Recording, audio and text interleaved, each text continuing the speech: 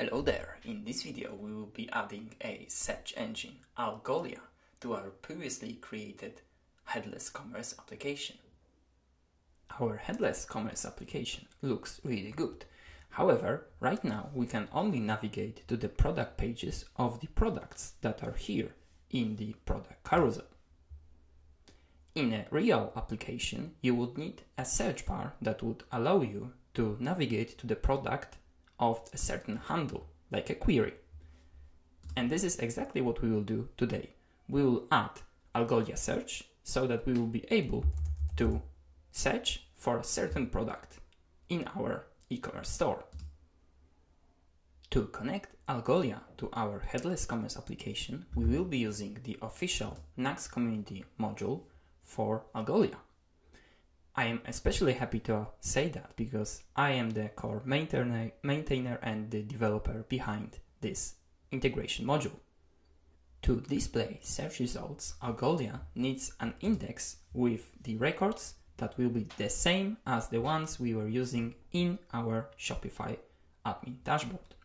Keep in mind that in this particular case, I uploaded the same CSV file that we were using in Shopify. So in a real application, you would need a way to update this index after updating your product database, for example, by using webhooks.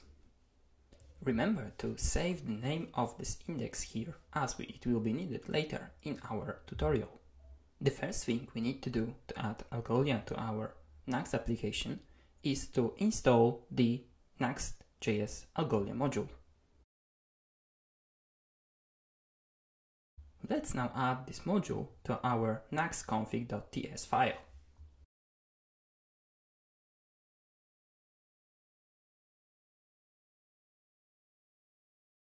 In order to make our Algolia module work correctly, we need to pass some configuration options.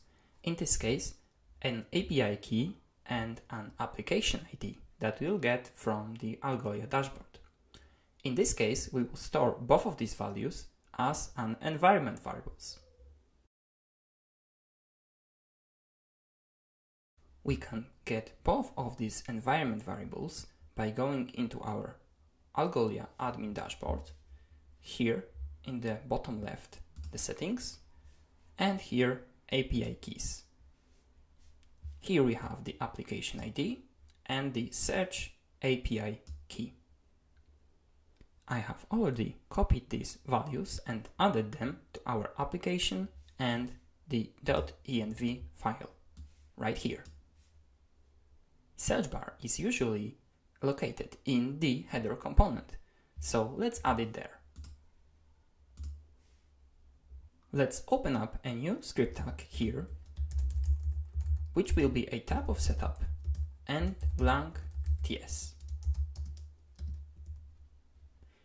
Inside, we will create a new const and we will the structure result and the search. And it will equal to use search, which is a composable from the Next Algolia module.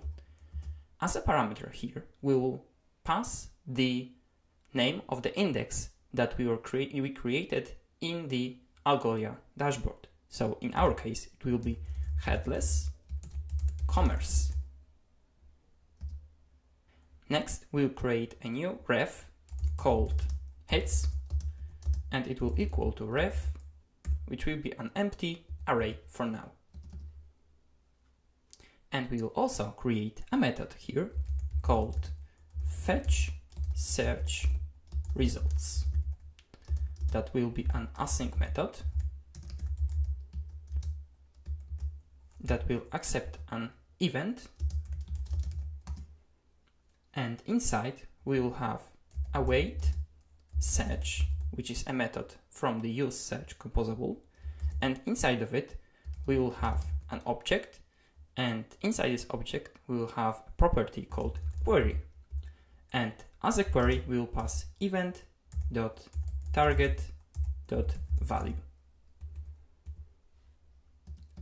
And the next step, we will set the value of hits to the result.value.hits that will be fetched from the Algolia.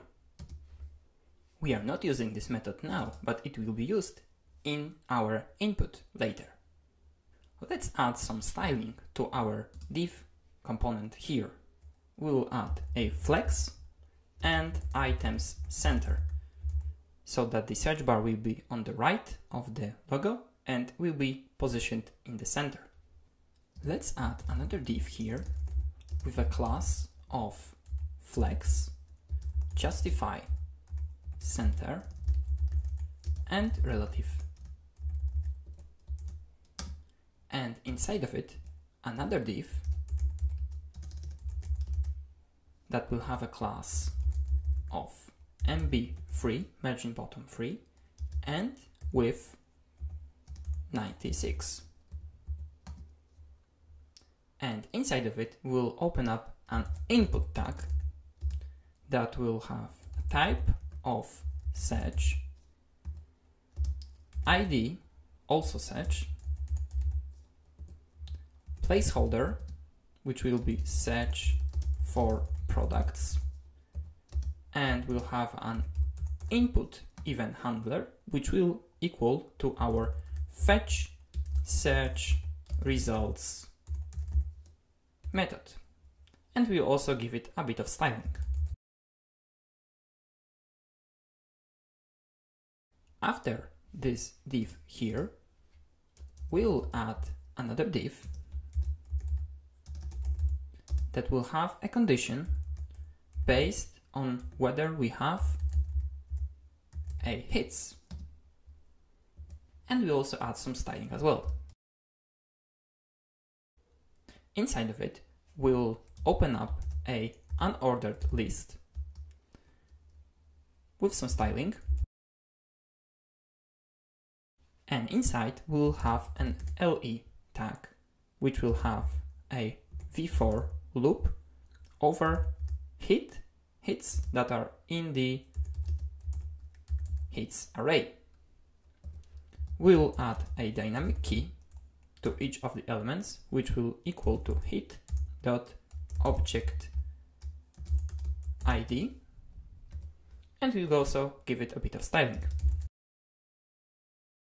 Finally, we'll add a click event handler that will basically empty our hits array.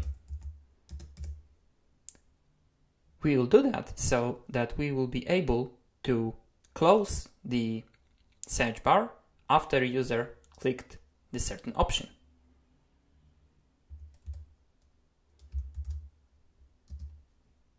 Inside our LE tag, we'll open up a next link, as we want each option to navigate our user to the certain product page after the click event.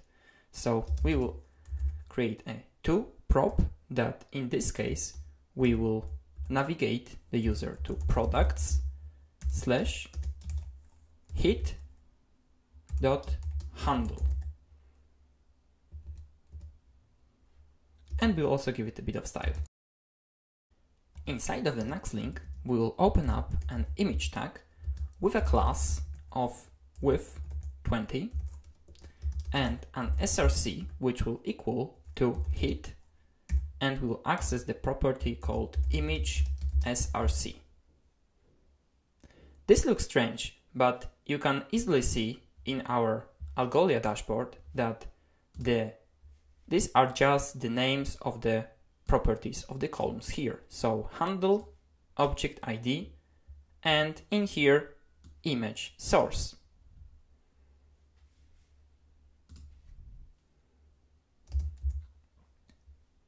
We'll close up the image tag, and right below it, we'll add a p tag with a class of margin left 4. And inside of it, we will print the hit.title.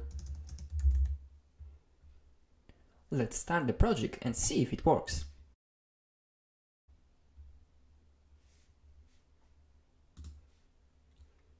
As we can see, we have the search bar here, and when we start typing, we will see the search results. When we click on a certain option, we will be redirected to that product page.